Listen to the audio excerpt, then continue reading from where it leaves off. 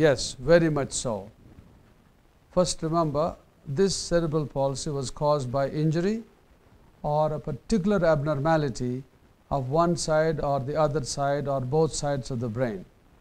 Those seizures may not occur early in life. They may present at 6 months, they may present at 2 years, but generally not after the age of 12 or 14.